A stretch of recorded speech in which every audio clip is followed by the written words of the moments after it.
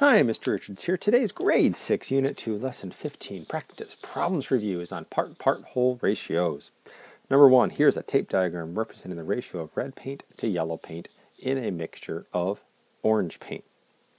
A, what is the ratio of yellow paint to red paint? Well, careful. It says yellow to red, and so we have 2 parts of yellow and 3 parts of red. So this is a 2 yellow to 3 red. Pay attention to the order there. Everything in the question made you want to maybe do 3 to 2, but it's 2 to 3 because the question itself says yellow to red.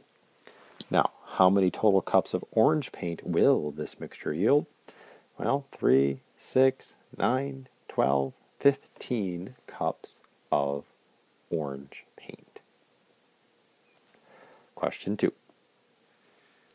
At the kennel, the ratio of cats to dogs is 4 to 5.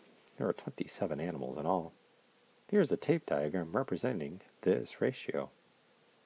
Well, A, what is the value of each small rectangle? How many dogs, how many cats? How many total parts do we have here?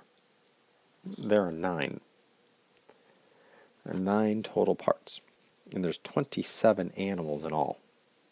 So if I took that 27 and divided it by 9, that's going to result in 3 going into each of these boxes. So that would be 3, 6, 9, 12 cats, and 3, 6, 9, 12, 15 dogs. So 12 cats and 15 dogs adds up to the 27. It's equal number in each of these boxes, so the value of each small rectangle, 3. Dogs at the kennel, careful, 15. Cats at the kennel, 12. Really pay attention to the order. That seems to be a theme in this lesson. Number 3. Last month, there were 4 sunny days for every rainy day. If there were 30 days in the month, how many days were rainy? Explain your reasoning. If you get stuck, consider using a tape diagram. Well, we might as well use the tape diagram here. And so let's go sunny days and rainy days. 4 sunny days for every rainy day. So if we draw this box, we're going to have 4 boxes that are sunny for every 1 that is rainy. Now, right now I have 5 parts here, a total of 5 parts. There are 30 days in the month. How many were rainy? If I take that 30 total and divide by the 5 parts, or the total of 5 parts, that's going to tell me that there's 6 in each of these boxes. And so I can put a 6, 6, 6, 6, 6, and again, when you add these up, 6, 12, 18, 24, 30 total days, divided into the 5 for that ratio. And so we had 6, 12, 18, 24 sunny days, one last time, and 6 rainy days. And so the question itself asked, how many days were rainy? I'm going to say 6 rainy days. But hopefully other information there to help you solve this and other questions as well. Question 4. Noah entered a 100-mile bike race. He knows he can ride 32 miles in 160 minutes. At this rate, how long will it take him to finish the race? Use each table to find the answer. Next, explain which table you think works better in finding the answer. Well, in Table A, we're going from 32 down to 1. We're going to find out how far he can go in, or how long it takes him to go 1 mile. Well, from 32 to 1, we're dividing by 32.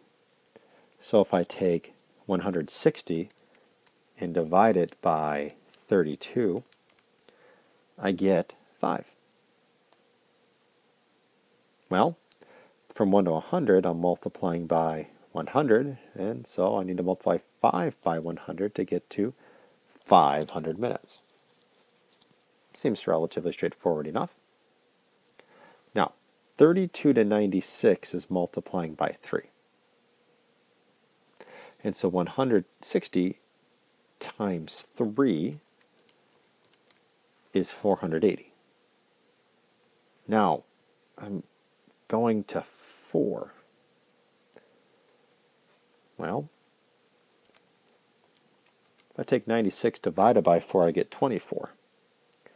So that means 96 divided by 24 gets me to 4.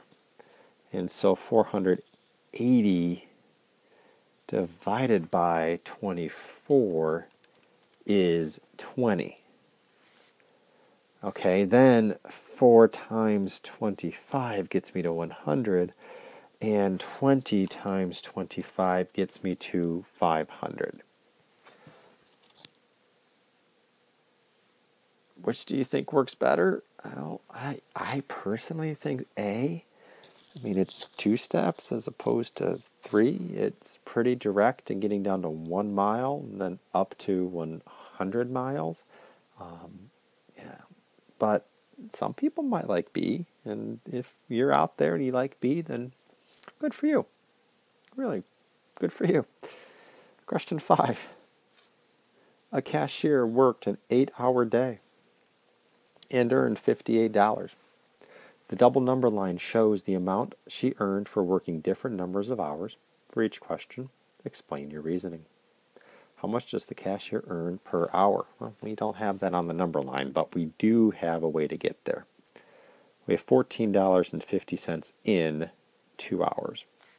So if I'm looking to get this down to 1 hour, if you take that 2 and cut it in half, divide by 2, you get 1 hour. So $14.50 divided by 2 gets us $7.25 per hour. She works 3 hours.